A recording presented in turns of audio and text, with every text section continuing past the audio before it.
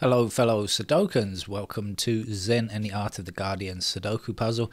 It's Friday the 2nd of January 2026, almost did it, and I hope you are keeping well. I should be playing the Guardian's hard level Sudoku puzzle for today in just a mo. One of the great things about the internet, and in particular YouTube I suppose as well, is that we get a chance to view stuff in full. One of the problems about modern life is that there is so much information to consume and we don't seem to have enough time to consume all of it.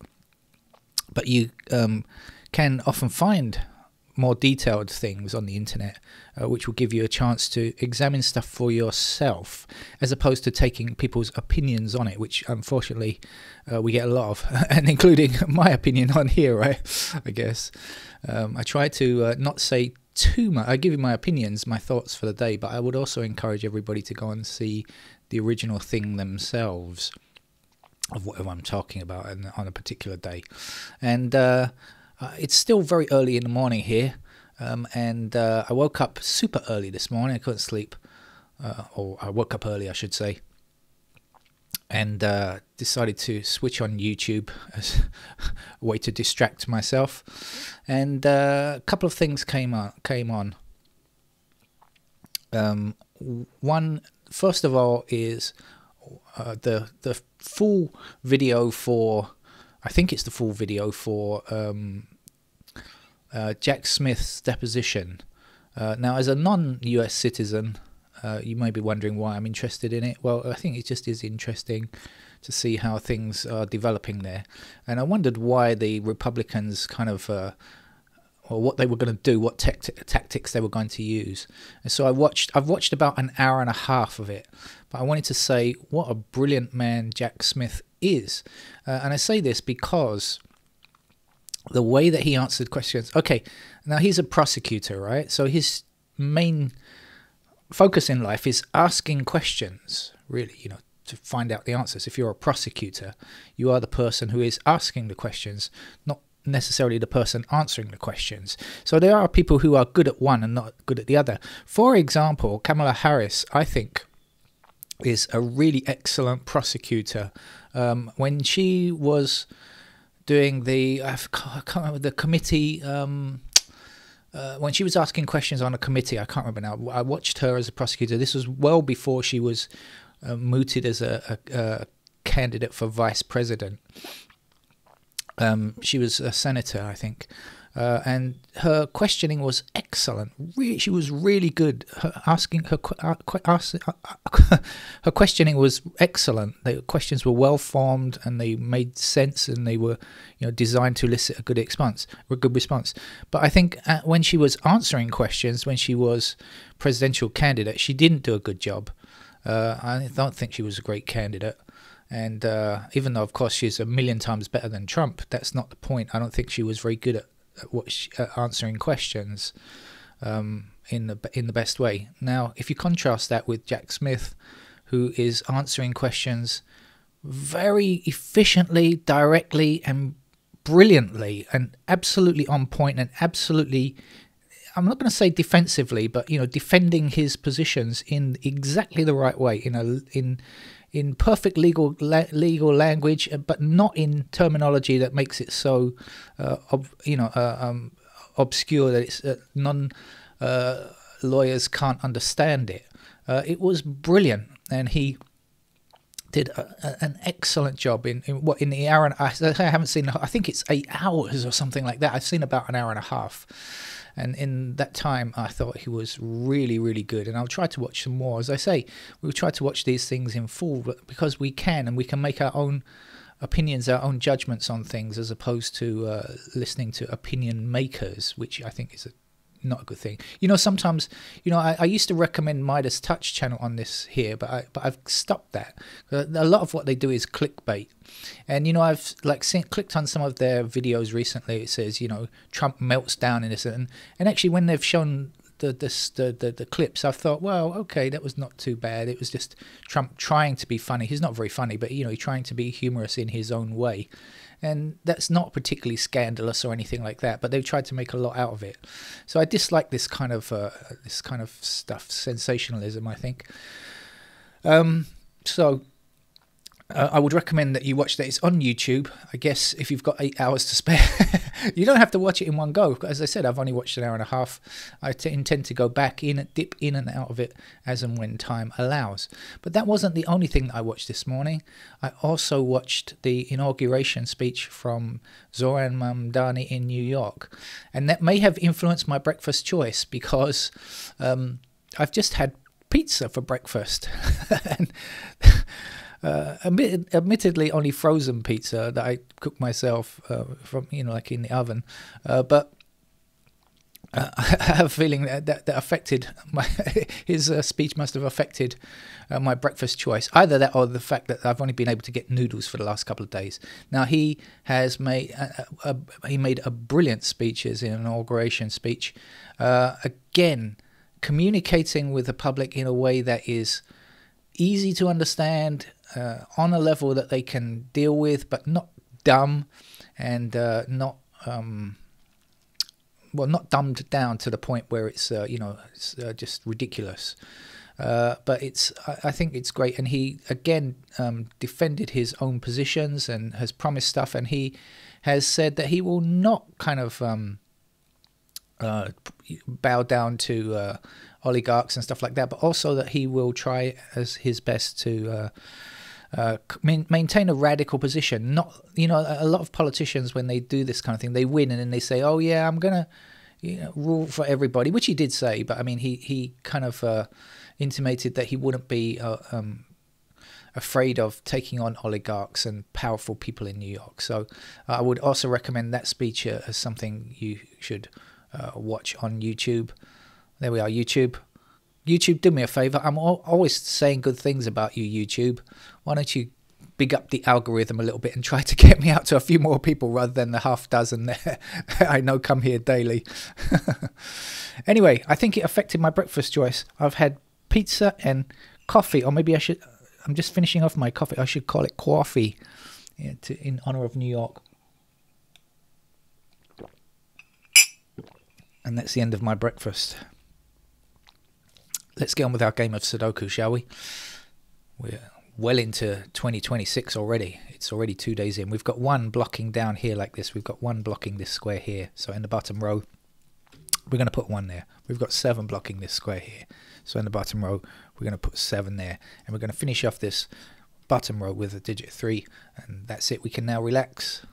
No? Okay, we've got a bit more to do. Okay, let's go on then. We've got 1s blocking up here, across there and there. That will give us a 1 in that square there.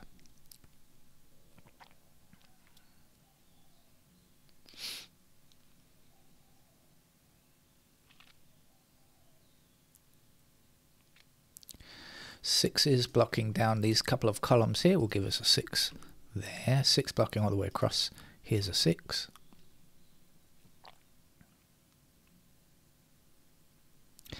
Missing numbers 2, 3, 4. So 2 blocking across there then, and 2 blocking down there. That will give us 2 in that square.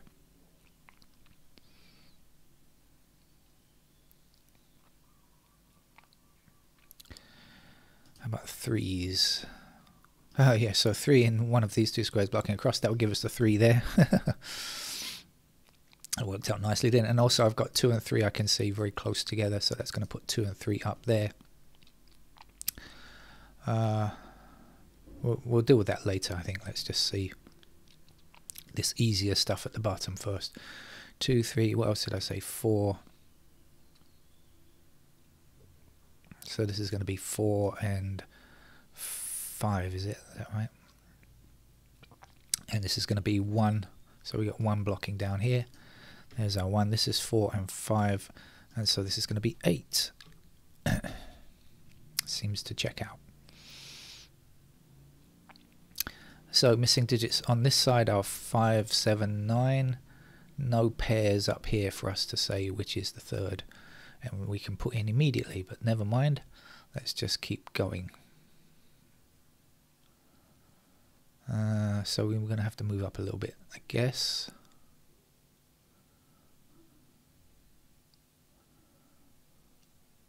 Oh, let's have a look at this 2 and 3. So 2 and 3 over here. So we've got 2 and 3 in those squares there. It means that these are not 2 or 3. They must be 5, 6, 8.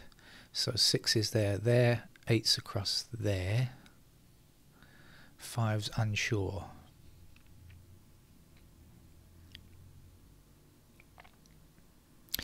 In the middle, 9 blocks here, 9 blocks there. So that's a 9. And at the ends we're going to have 1 and 8, so we've got the 8 blocking here. That will give us 8 over here, 1 in this square. 1 blocks across here, 1 up here, 1 down there. That's the final digit 1 already.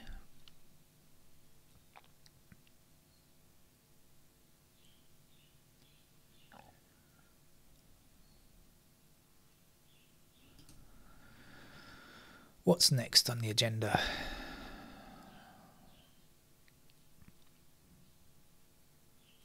Three blocking across here and 3 up here will give us 3 in that square.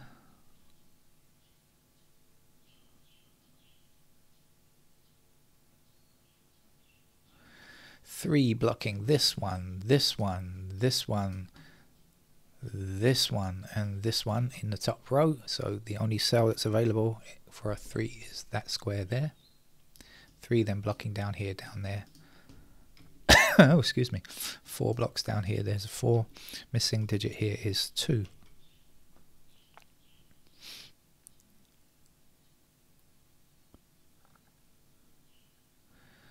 I believe we're looking for 6, 7 and 8 here. Am I right? I think so. And we've got 6 and 7 conveniently together. So that would be the 8.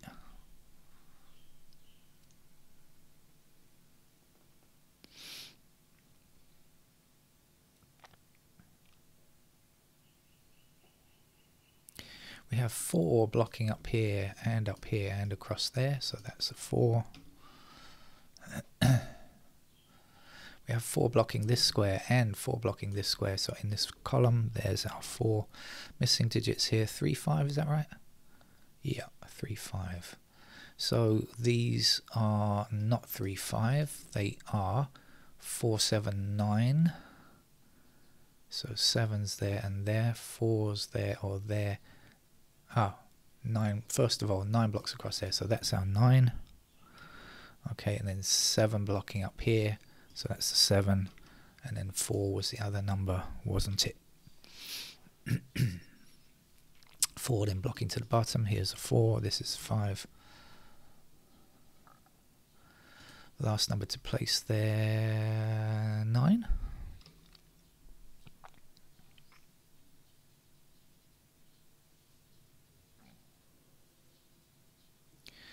Missing numbers in the top row, 5, 6 and 8. We've got 5 and 8. Can it be 5? No. Can it be 8? No. Must be 6 then.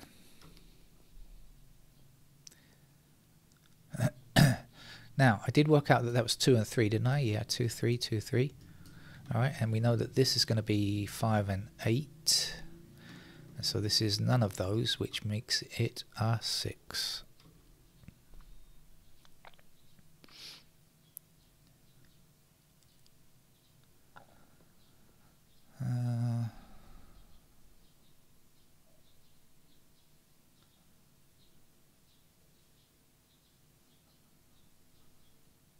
5 blocks up here and up here, so that'll give us 5 in that square. 5 blocking across here, there's the 5, there's the whatever, 3.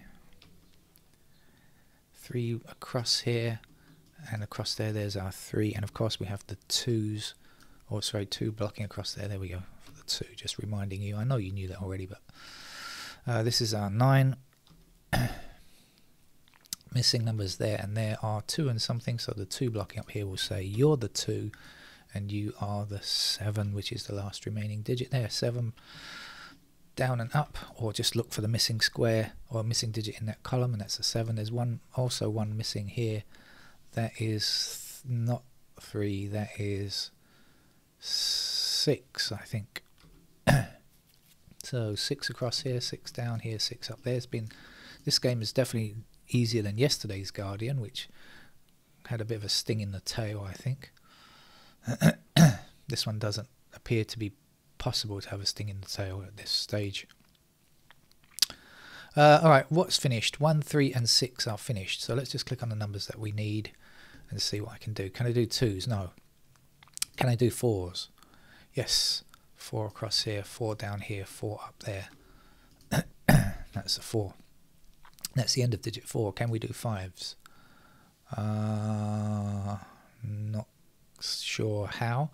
Can we do 7s? Yes, 7 blocking across here, 7 down there. There's our 7, and 7 down here and down there. There is our 7. That's the end of 7. Can we do 8? Well, let's just put this missing number in there first. That's a 5. 5 blocks across here. There's the 5, and the missing number here is a 2. And so we go back with the 2. Swing like a pendulum do, and this will be 8, and 8 blocks across there. There's the 8. This will be a 9.